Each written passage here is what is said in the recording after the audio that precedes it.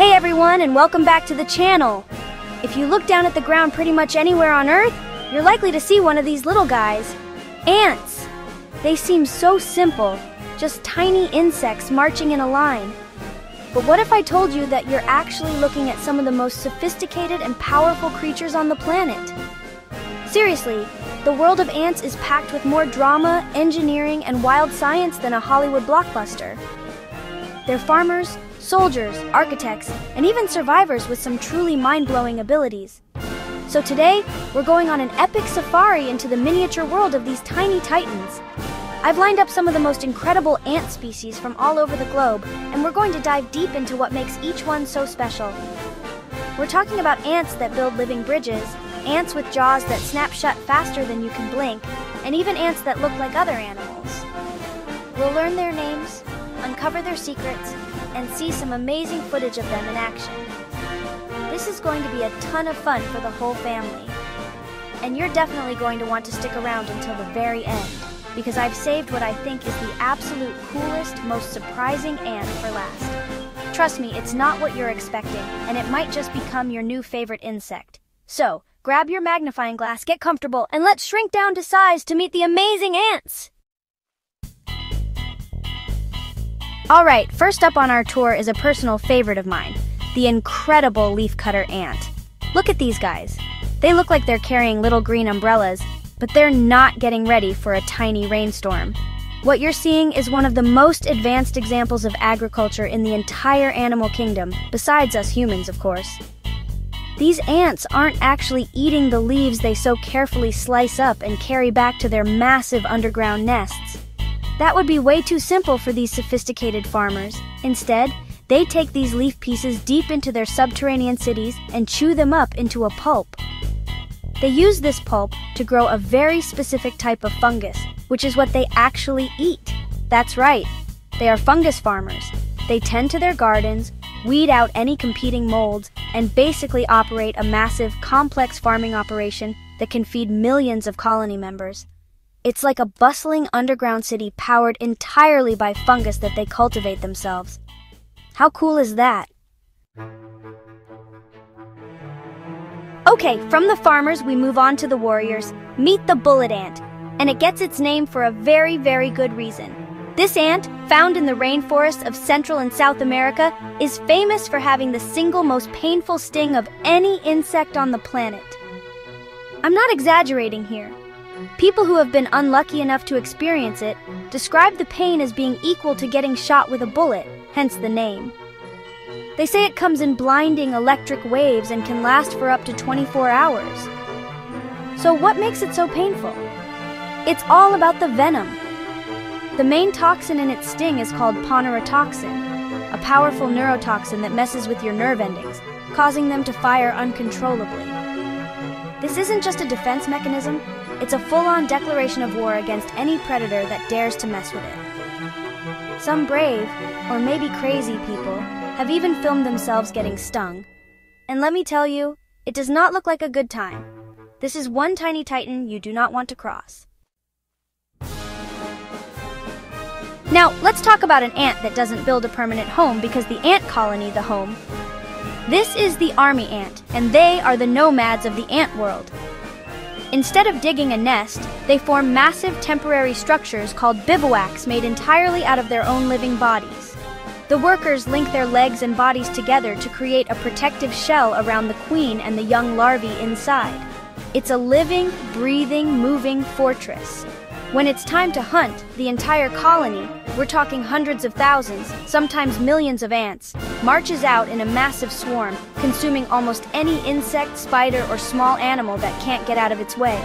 They don't have great eyesight, so they follow chemical trails laid down by the ants in front of them, creating a terrifyingly efficient, unstoppable river of predators.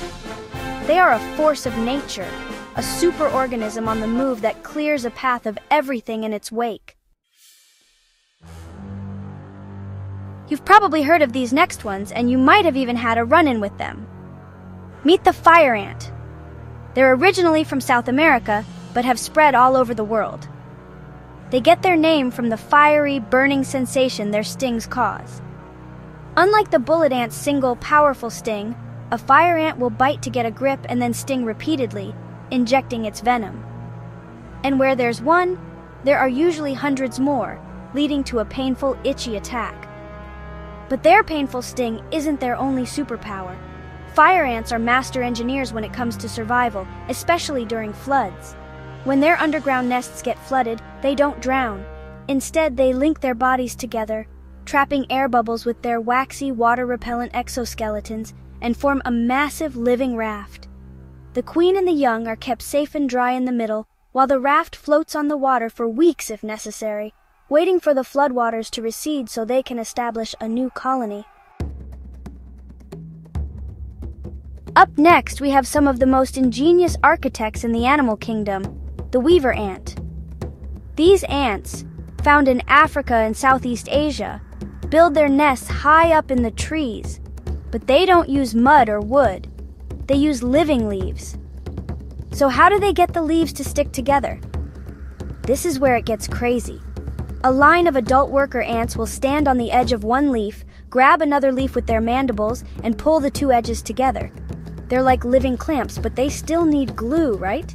Well, they have a secret weapon for that, their own babies. The adult ants will carefully carry larvae from inside the nest over to the construction site. Then they gently squeeze the larvae, which causes them to secrete a sticky silk thread. The workers then move the larvae back and forth between the leaf edges, essentially using them as living glue guns to stitch the nest together. They literally weave a home using teamwork and their own young. If you've ever seen perfect little piles of sawdust near a window or in your basement, you might have met our next ant. This is the carpenter ant. Now, a common misconception is that they eat wood like termites do, but that's not actually true. They are carpenters, not wood eaters. They use their powerful mandibles to excavate wood, chewing through it to create smooth, clean tunnels and galleries for their nests. They're just looking for a safe, sturdy place to live. They prefer damp or decaying wood because it's easier to chew through, which is why you often find them in water-damaged parts of houses or old tree stumps. They are master excavators, creating intricate networks of tunnels that can house their entire colony. While they don't eat the wood, they spit out the bits they chew up, creating those little sawdust piles called frass. So if you see frass, it's not termite leftovers. It's a sign that a team of tiny carpenters is hard at work somewhere nearby. From the big carpenters, let's go to some of the tiniest ants you'll ever see. Meet the Pharaoh Ant. These guys are minuscule, only about 2 millimeters long, and are a pale yellowish color. Their small size and color make them incredibly difficult to spot. But what really makes them unique is their nesting behavior, especially when they move indoors. Unlike other ants that have one central colony with one queen, Pharaoh ants are masters of decentralization. A single Pharaoh ant colony can have multiple queens spread out across many different small nests. And here's the kicker. If you try to spray them with a typical ant killer, it can actually make the problem worse.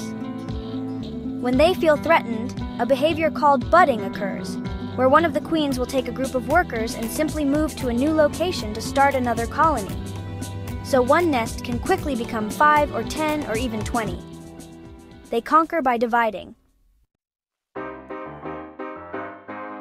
Keeping with the theme of tiny, sneaky ants, let's look at one that's a true master of camouflage. This is the ghost ant, and you can see exactly how it got its name. It has a dark head and thorax, but its legs and abdomen are a milky white, almost translucent color. When it's moving quickly across a light-colored surface, like a kitchen counter, that pale back half seems to disappear, making the ant look like a tiny, dark head floating around. It's like a little phantom. This incredible camouflage makes them extremely hard to see and track, allowing them to go about their business of searching for sweet foods and water without being noticed. Like Pharaoh ants, they also have multiple queens and practice budding, making them tricky to get rid of once they've established themselves. Their ghostly appearance is a perfect adaptation for living alongside humans, staying just out of sight while they search for their next sugary meal. Get ready for some high-speed physics because our next ant is a biological marvel. This is the trap-jaw ant. Its claim to fame is right there in the name. Its mandibles, or jaws, are held open by a latch mechanism, building up an incredible amount of potential energy, like a loaded mousetrap. When a tiny hair trigger on the inside of the mandibles is touched by prey or a predator, the jaws snap shut with unbelievable speed. How fast? They can slam shut at speeds of up to 140 miles per hour. It's one of the fastest predatory strikes in the entire animal kingdom. The force is so powerful that it can instantly crush or kill its prey. But that's not all. This ant can also use its powerful jaws for defense or escape. By striking the ground or a predator, the sheer force of the jaw snap can launch the ant into the air, flipping it away from danger. It's a jaw that's both a weapon and an escape pod. And finally, we've arrived at our last ant, and it's one of the most visually stunning insects you'll ever see. Meet the Panda Ant. Look at it. It has the iconic black and white coloring of a giant panda, but in a tiny, fuzzy package. It's absolutely beautiful. But here's the big secret I promised you at the beginning. The panda ant isn't actually an ant at all. It's a species of wasp where the females are wingless and look just like ants. Mind blown, right? These ants are also known as cow killers because their sting is so legendarily painful that it was said to be able to kill a cow. While that's an exaggeration, it does pack a serious punch, ranking high on the sting pain index. The bright black and white coloring isn't just for show. It's a form of aposematism, which is a warning to predators. I look pretty, but I am dangerous, so stay away. It's a brilliant survival strategy and a perfect example of how amazing and deceptive nature can be. And there you have it! From tiny farmers and ghostly invaders to living rafts and lightning-fast jaws, the world of ants is so much more incredible than we ever imagined. We even learned that one of the coolest-looking ants is actually a wasp in disguise. It just goes to show that there are amazing secrets and mind-blowing science waiting to be discovered everywhere in nature, even right under our feet. The next time you see an ant trail, maybe you'll stop and wonder if you're looking at carpenters, weavers, or warriors. This was so much fun to explore with all of you today. The natural world is the greatest show on Earth, and there's always something new to learn. So what was your favorite ant that we looked at today? Was it the fungus farming leafcutter, the super fast trap jaw, or were you fooled by the panda ant like I was the first time I saw one? Let me know down in the comments. I'd love to read which one you thought was the coolest. Thank you all so much for watching and for being a part of this amazing community. If you had fun and learned something new, do me a huge favor and hit that like button. And if you haven't already, make sure to subscribe and ring the bell so you don't miss our next adventure. Until then, stay curious, keep exploring, and we'll see you in the next video.